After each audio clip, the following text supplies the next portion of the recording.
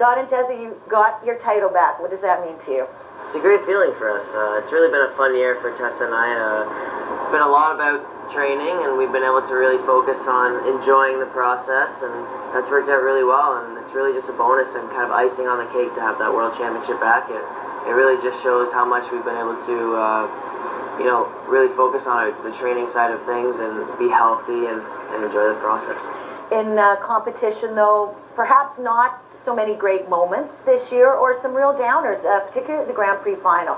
Scott, you were quite vocal and animated about the score, something I've never seen from you. Tell me about that experience when your teammates, your training mates came in and took the Grand Prix title at home in Canada. Well, I think there was a lot of pride at stake. We were competing at a competition we've never won before, and in our home country. We really wanted to win. Unfortunately, I think that kind of got the better of me, and I was really focusing on the marks and the judges, and we kind of were able to reflect on that in December and going into the new year and into January, February, and March, and just think really about our skating. And luckily we were able to have the Grand Prix and not let it affect us at Worlds, because it really helped us going into our bubble, as we like to say, and just really focusing on what our job is and not worrying so much about the marks, and if 11 people at the end of the day are going to tell us if we've done a good job or not. So that was really helpful. With Meryl and Charlie, when you went back after the Grand Prix final and as the tension was building, what is it like, and how do you guys handle it? Well, we try and stay in that bubble that we've created. I think it's normal as the season progresses to sense the tension. Right.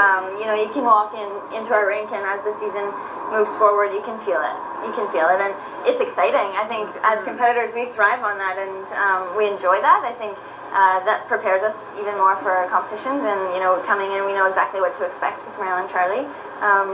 It's great. I think it motivates us. It's encouraging, and it keeps us on our toes. That's for sure. It's so funny with Charlie, because I feel like when we're in the hardest times, our friendship really thrives, and it's almost like we see it as a challenge that everybody else thinks that we should be, fighting is when we probably get along the best. And so when you talk about then having to go into your bubble to be able to compete, what is that like, and what is the focus like? So take me to the World Championships here. You're stepping on the ice. When do you create that bubble, and what are you thinking, and how are you relating? I think for us it starts even before we head to the arena, just the walk over to the rink. We always say we put our blinders on and we're in our bubble right away, so we're not really taking in any of our surroundings and just staying focused on our task at hand, but trying to keep it light within that, keeping that kind of humor and that relaxed energy between the two of us. But really, I mean, there's not much else I see other than Scott when we get into that zone, and it's a comfortable place to be. I think that's where we've learned to perform the best. And when you step on the ice and they call your name, there's always a connection between you.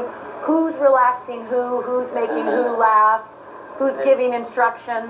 It depends on the day. It's funny when we go to compete, it's always different. There's some days when I feel like I'm in complete control and I need to calm Tessa down, but it's not very often. It seems like the latter part of our career, Tessa's really calming me down. Help me understand your relationship here. Best friends, brother, sister? I don't think you can compare it, really.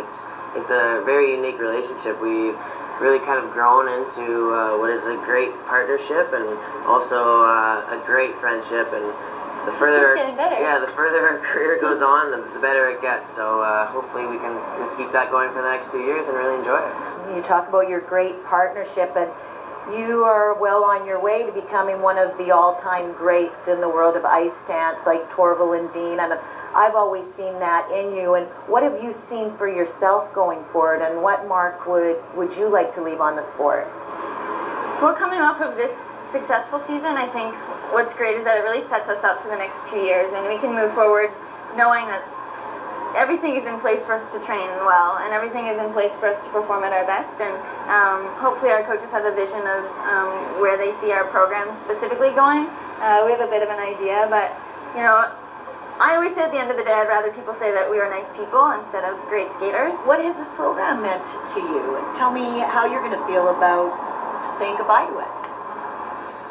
Really, it's been about it's been a really special program for Tessa and I. And playing two really special characters. Tessa's a huge Audrey fan, and I've really come to really love being Fred, and I'm really going to miss being Fred Astaire and showing that classical dance and really enjoying kind of a legitimate kind of an era in movies, and it's been really authentic and a lot of fun for us. So we're gonna really miss it. We're looking forward to World Team Trophy. I know that Worlds is over and it's kind of an afterthought, but at the same time, one more shot at doing funny faces is going to be a lot of fun. Well, we're going to take a minute now and look back at the winning free dance from these World Championships in Nice. Thanks, Tessa and Scott. Thanks, Tracy.